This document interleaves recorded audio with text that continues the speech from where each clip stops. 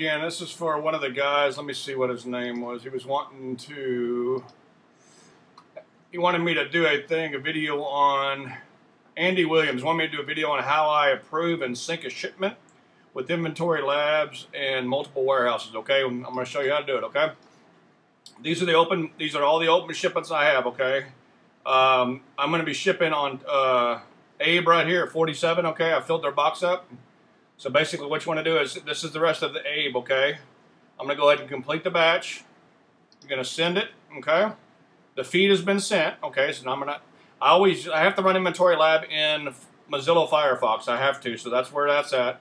I go back over to Chrome. I'm going to go to Amazon.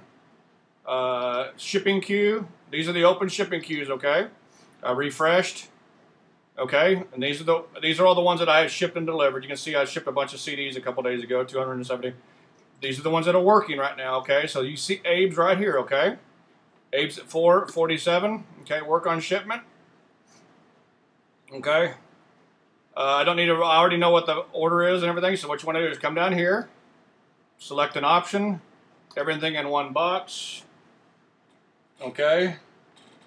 And these are all the listings of everything I'm sending. I already know the box weighs 32.4. You don't have to put these in the dimensions unless you really want to, okay?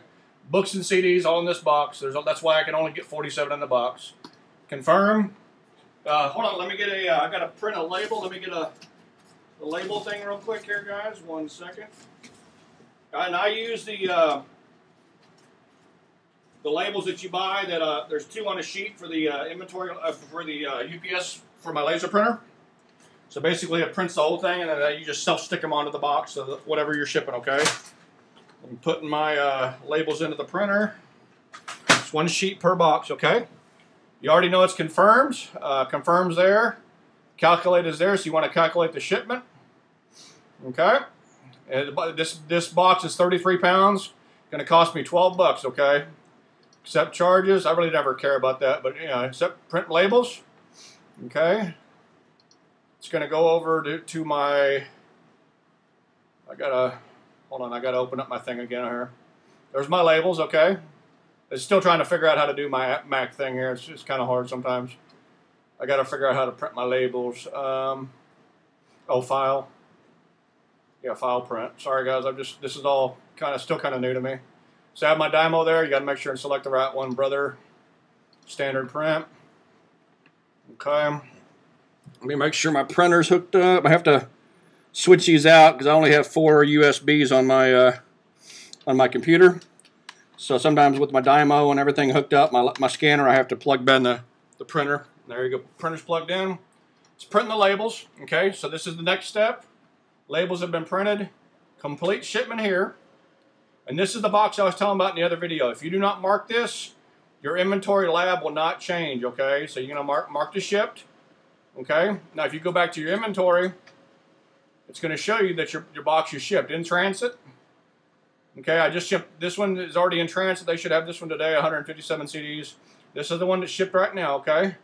So now what you want to do is you go back to your inventory labs, hit sync, and watch. This one will disappear, okay? See, now it's gone. So now I only have these 3. I have Tampa still open because these boxes are not full. So basically, it's that simple, guys. And then you just start a new batch again, okay? Let me show you. I'll start a new. Yeah, you guys get the gist of it. I mean, but basically, if you go back to your, this is these 2 are the ones this was the one I just finished and boxed up. So you got to make sure on that one and click mark as shipped. If you do not, this will still be here, and then say you ship that box, you're going to have a hard time doing it because what you have to do is you have to go back and open the shipment, duplicate the shipment, and then delete the other shipment, and then pre-print the label. It's a nightmare. It happened to me before. I learned that from Ashley Kincaid on how to do that. So basically, it's that simple, guys. And I'm going to probably do a couple hundred CDs today. So these will Tampa will probably be gone today, and Rick 2 will probably be gone today. So. And on your boxes, I just set them on the floor down here, okay?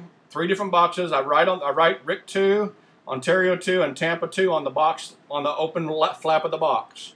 And as you're going, like I said, when you're using inventory lab, as you're going, just drop it into the box. And then when you're looking at your boxes and your box says, oh crap, Tampa's full, go ahead and close your batch over here and go back and do the same thing and print your Tampa. It will not affect these at all, okay, guys? It's only going to affect the one. So say if you want to go over here and you want to look at your shipments, okay?